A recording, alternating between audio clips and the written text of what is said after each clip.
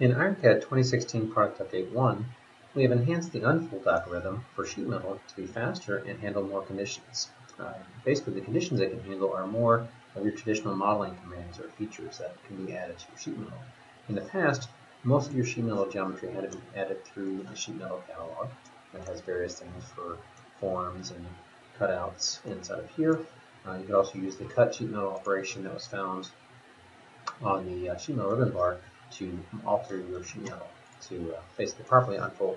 And now we enhanced it so you can actually use a lot more of the regular shapes. For example, if we dropped a H block here to cut through our sheet metal, and notice I'm cutting through a stock, a bend, and another bend, all in one action. This is now supported with our new Unfold, which this would not work in the previous version. You could also add things like blend conditions if you wanted to select down to an edge. For example, here we can actually blend this edge with our traditional blend command type of value on this other side here as well. And this happens to be a sketch bin on these corners here, so it's even more advanced on top of that. Just for fun, I'll add another shape here, make it a little bit smaller. Size this down. It's a little bit smaller. Just a cutout across this bend, and we can also make a copy of this to the other side using a mirror command. Put that to the other side.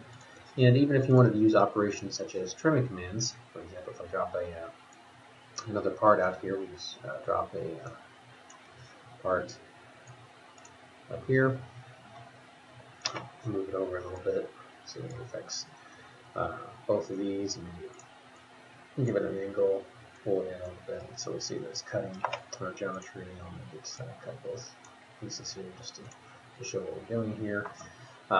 Basically just using the trim command, where I can actually go in and say on our feature toolbar, I can use our trim command. I can say we want to trim our sheet metal part, which is the target part, and we can trim by the whole part, or we can do by element if we want. So we can select these particular faces here that we want to trim, and just select this is our base face. You can see that's the result that we want. We can go ahead and trim that, and we can hide or suppress this feature. We can see now that it's trimmed using that part or other sheet metal parts to be used. And now if we go and unfold this, you'll see that it's much faster to unfold, and it actually handles all of these conditions that we created to give you a proper unfolded sheet metal part. Along with all the bend lines and everything will also transfer properly to the drawing. So a nice enhancement to the sheet metal to make it a lot faster and handle a lot more capabilities with using the standard IronCAD geometry to modify your sheet metal geometry.